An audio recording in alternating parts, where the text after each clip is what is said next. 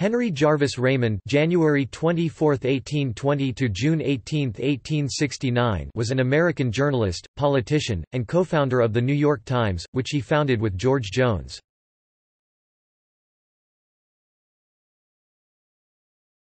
Topic: Biography.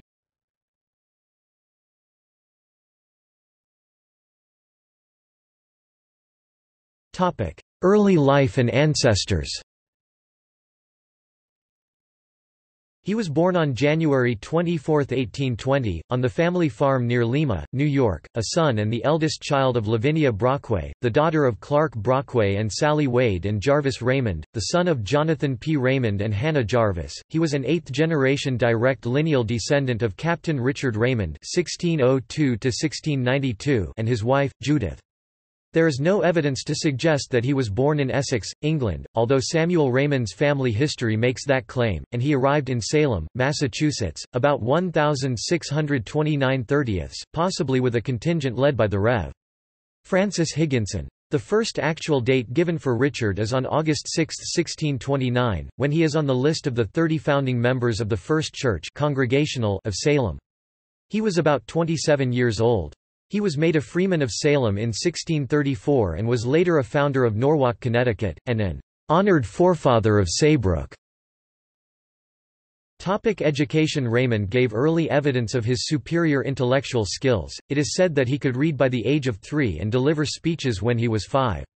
He enrolled at age 12 in the Genesee Wesleyan Seminary at Lima, New York, a school established by the Methodist Episcopal Church which would later grow into Syracuse University.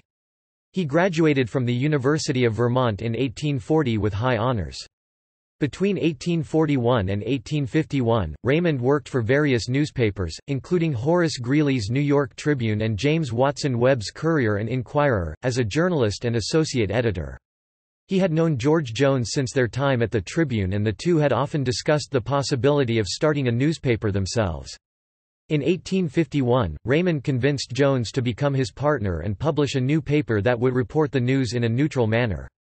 In 1851, Raymond formed Raymond, Jones and Company, Inc. and founded The New York Times.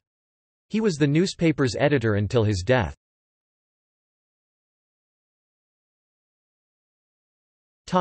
Marriage and family. On October 24, 1843, in Winooski, Vermont, Raymond married Juliet Weaver (April 12, 1822 to October 13, 1914), who was a daughter of John Warren Weaver and Artemisia Munson. Henry and Juliet were the parents of 7 children. Their son, Henry Warren Raymond, 1847–1925, was an 1869 graduate of Yale College, and, in the same year, was initiated as a member of the Skull and Bones Secret Society. He also graduated from Columbia University School of Law in 1871. He was a reporter for The New York Times from 1869 to 1872, and he also served as private secretary to the Secretary of the Navy Benjamin F. Tracy, from 1889 to 1893. He entered private law practice in 1893. Their daughter Mary Elizabeth Raymond, born September 10, 1849 in New York City and died on June 13, 1897, in Morristown, New Jersey, married on April 18, 1872 at New York City. Earl Philip Mason, born in Providence, Rhode Island, on August 5, 1848, and died at San Antonio, Texas, on March 17, 1901. His father was the founder of the Rhode Island Locomotive Works in 1865 in Providence, Rhode Island. He joined the company in 1872 and remained with the company until 1895, eventually becoming vice president. Their daughter, Amy Juliet Artines Raymond (1857–1903), was a physician, writer and editor. She graduated from New York Medical College in 1889. She was married to Dr. Henry Harmon Schroeder.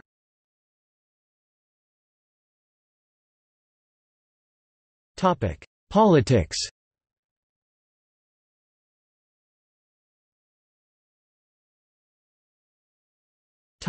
New York State politics. Raymond was a member of the New York State Assembly in 1850 and 1851, and in the latter year was elected Speaker. A member of the Whig Party's Northern Radical anti-slavery wing, his nomination over Greeley on the Whig ticket for lieutenant governor of New York in 1854 led to the dissolution of the political partnership of Seward, Weed and Greeley. Raymond was elected lieutenant governor, and served from 1855 to 1856. Raymond has sometimes been called, "the godfather of the Republican Party," as Raymond had a prominent part in the formation of the Republican Party and drafted the Address to the People adopted by the Republican Organizing Convention which met in Pittsburgh on February 22, 1856. In 1862, he was again Speaker of the New York Assembly.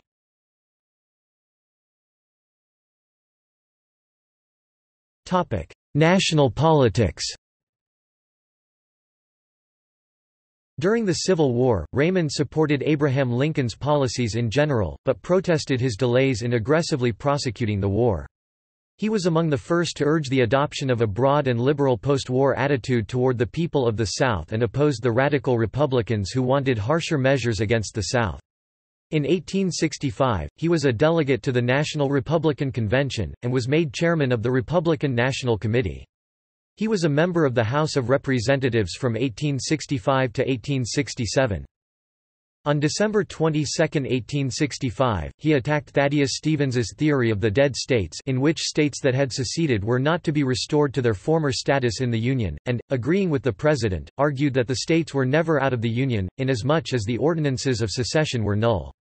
Raymond authored the Address and Declaration of Principles issued by the Loyalist Convention or National Union Convention at Philadelphia in August 1866.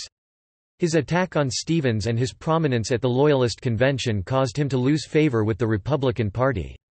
He was removed from the chairmanship of the Republican National Committee in 1866, and in 1867 his nomination as minister to Austria, which he had already refused, was rejected by the United States Senate.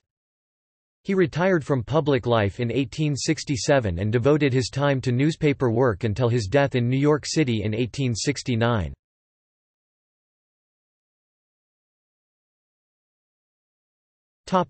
Journalistic career. Raymond began his journalistic career on Greeley's Tribune and gained further experience in editing James Watson Webb's Courier and Inquirer. Then, with the help of friends, Raymond raised $100,000 capital, 100 times what Greeley staked on the Tribune 10 years earlier, and founded the New York Times on September 18, 1851. Editorially, Raymond sought a niche between Greeley's open partisanship and Bennett's party neutrality. In the first issue of the Times, Raymond announced his purpose to write in temperate and measured language and to get into a passion as rarely as possible. "There are few things in this world which it is worth while to get angry about, and they are just the things anger will not improve." In controversy he meant to avoid abusive language. His editorials were generally cautious, impersonal, and finished in form.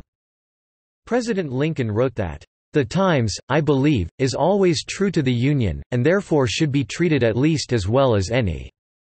Raymond's moderation was evident during the period after President Lincoln's election and before his nomination. He wrote Alabama secessionist William L. Yancey, "We shall stand on the Constitution which our fathers made. We shall not make a new one, nor shall we permit any human power to destroy the one. We seek no war. We shall wage no war except in defense of the Constitution and against its foes. But we have a country and a constitutional government. We know its worth to us and to mankind, and in case of necessity we are ready to test its strength." That sentiment guided the editorial course of the Times through the turbulent winter between Lincoln's election and the attack on Fort Sumter. Raymond deprecated, as all sensible men deprecated, any hasty aggression which might provoke to violence men who could still, perhaps, be brought back to reason, but he insisted that as a last resort the Union must be maintained by any means necessary.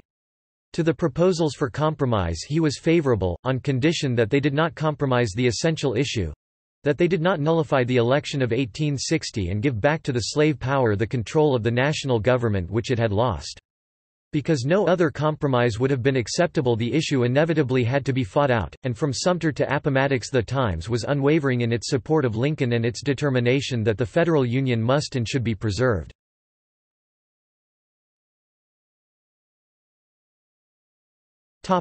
Works. Raymond was an able public speaker. One of his best-known speeches was made to greet Hungarian leader Lajos Kossuth, whose cause he defended, during Kossuth's visit to New York City in December 1851.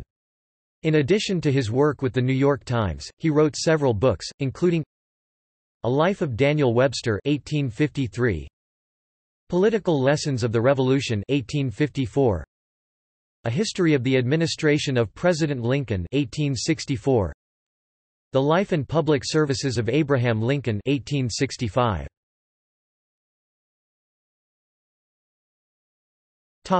Death.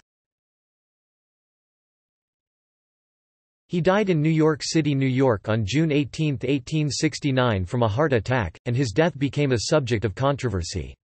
He was buried in Brooklyn's Green-Wood Cemetery.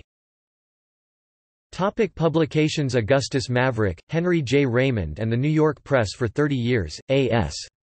Hale and Company, 1870.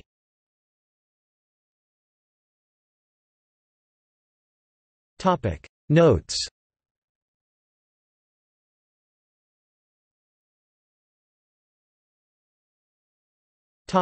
Further reading. Davis, Elmer. History of the New York Times, 1851–1921 1921. Dickon Garcia, Hazel. Journalistic Standards in Nineteenth-Century America 1989. Douglas, George H. The Golden Age of the Newspaper 1999. Maverick, Augustus. Henry J. Raymond and the New York Press, for 30 years, Progress of American Journalism from 1840 to 1870 501 pp. Online. Sloan, W. David and James D. Start. The Gilded Age Press, 1865–1900 2003. Summers, Mark Walgren, The Press Gang, Newspapers and Politics, 1865–1878 1994. This article incorporates text from a publication now in the public domain. Chisholm, Hugh, ed. 1911. Raymond, Henry Jarvis. Encyclopædia Britannica 11th ed. Cambridge University Press. This article also copies from Newspapers, 1775–1860 by Frank W. Scott 1917, which is also in the public domain.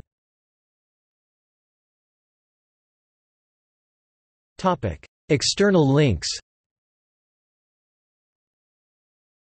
Works by or about Henry Jarvis Raymond at Internet Archive. Mr. Lincoln and New York, Henry J. Raymond. Henry Jarvis Raymond at Find a Grave. George Jones and Henry J. Raymond Papers, Manuscripts and Archives Division, The New York Public Library. Henry J. Raymond Papers, Manuscripts and Archives Division, The New York Public Library.